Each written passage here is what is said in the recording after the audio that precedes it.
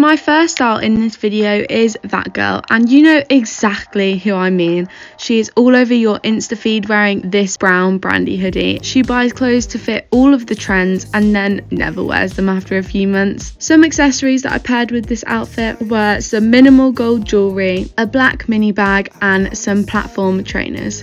Some activities you'll find her doing is taking Insta photos. This one is my fave pose, but I could not balance, and she's always looking put together 24/7. The next aesthetic in this video is one of my faves. Some accessories I put with this outfit were these cute white socks and a plain white tote bag. The ribbon in the hair is an essential too. Some activities you'll find her doing is making everything smell nice and journaling, because taking care of her mental health is one of her top priorities, as it should be.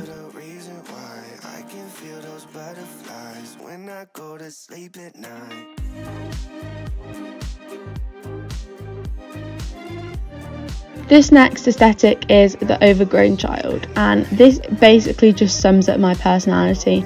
She'll be carrying Stitch everywhere and always wearing pigtails. The backpack is definitely a must. It just screams kid vibes to me. Some activities she'll be doing is playing on her DS and always winning, obviously. And also eating way too much candy. This next aesthetic is the cute cool girl that I want to be. She wears leg warmers, the cutest jewellery and always has the best hair. I absolutely love this style and it is one of my faves. Some activities she'll be doing is hot girl shit, including screaming Taylor Swift lyrics and always looking her best. She wears pattern tights and low rise, which is something that I really want to do if only I had the confidence. This next aesthetic is a 90s MILF. This outfit gave me so much confidence, you have no idea. Like, look at me, I don't even know what was going on. I basically just paired a mini top with some big pants. And activities that she'll be doing is singing the words to her favourite pop songs and always applying lip gloss to make sure she is looking as hot as possible at all times. I actually love this top. I got it off Depop for like £3 and it is amazing. The next aesthetic is that brandy girl, and she'll definitely have a collection post on Depop, you know what I mean, and always be wearing the cutest clothes. Some activities she'll be doing is taking Polaroid photos with her friends and always being happy. I literally don't know how. I really love the brown and green combo, and I think the pink cardigan really matches it well. The next aesthetic is the film student one. I study film, TV and radio, and if my course was a person, this is what I think they would look like. She's always learning about ISO and aperture and taking photos on her film camera because she is edgy.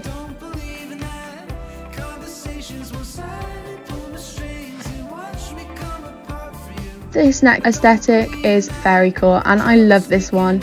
She's wearing the cutest jewellery and floaty clothing.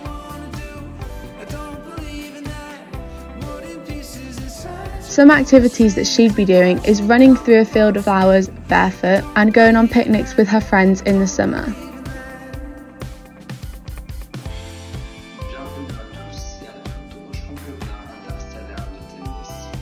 Having fairy dust is also a must, of course, and I really do love this outfit. I think it is so cute and I just love this top. My mum found it and I was like, why have you been hiding this from me?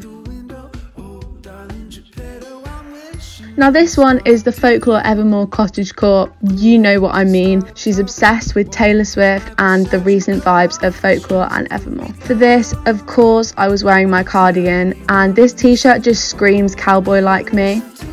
Some activities she'll be doing is reading and dancing to Taylor Swift songs in her bedroom, obviously. Now this hairstyle was just perfect. I was like, I have to do this, and it looks exactly like the front cover.